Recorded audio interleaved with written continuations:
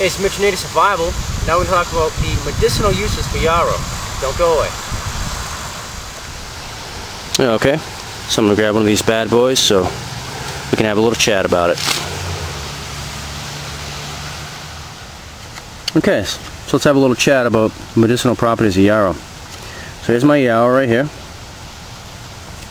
And here's my Peterson's Field Guide to Medicinal Plants and Herbs, which you can find on our website, nativesurvival.com.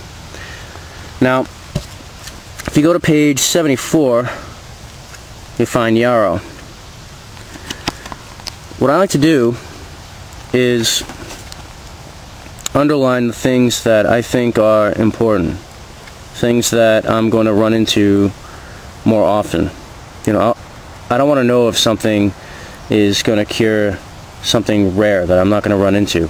I want to deal with like common ailments I have written down. I'll show you.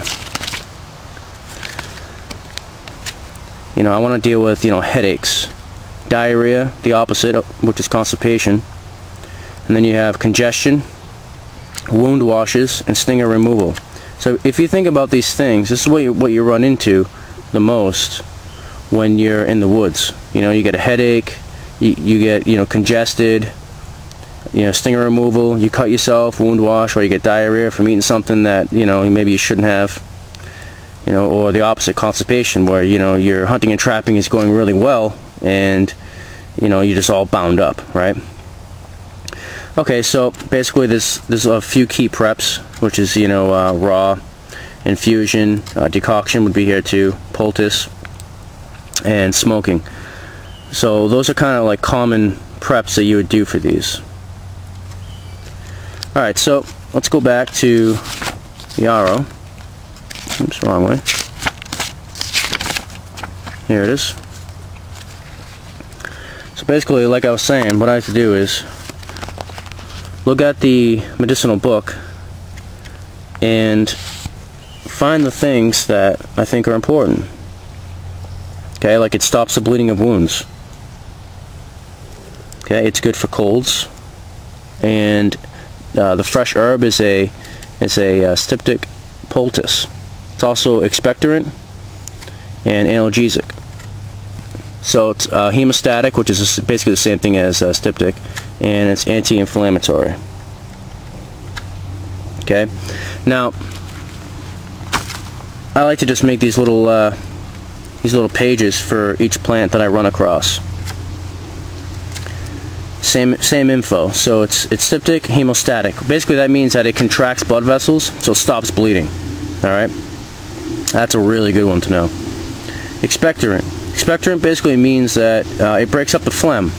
So, if you have a chest cold or if you're congested, then this is what's going to break up the phlegm so you can cough it up and get rid of it.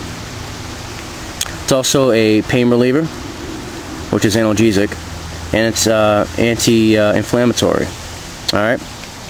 So now, some of the things that it's good for, those common ailments, bleeding wound.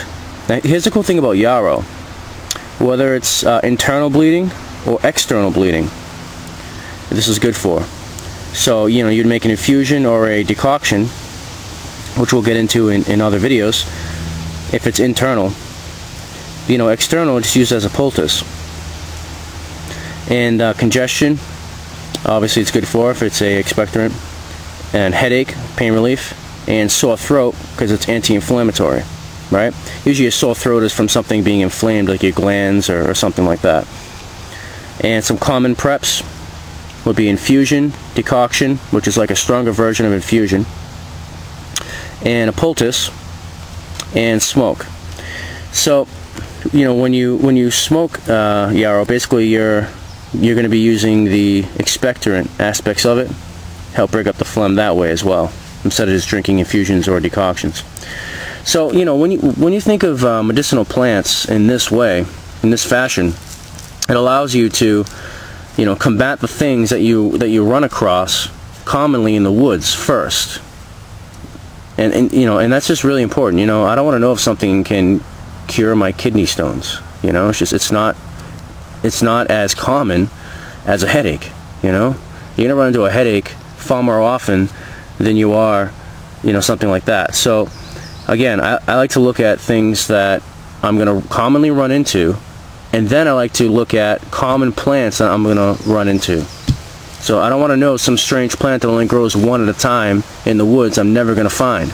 You know, I want to find a plant that grows a ton of. Once I do find it, there's a ton of them that grow, and I find it all the time. And it takes care of issues that I run into all the time.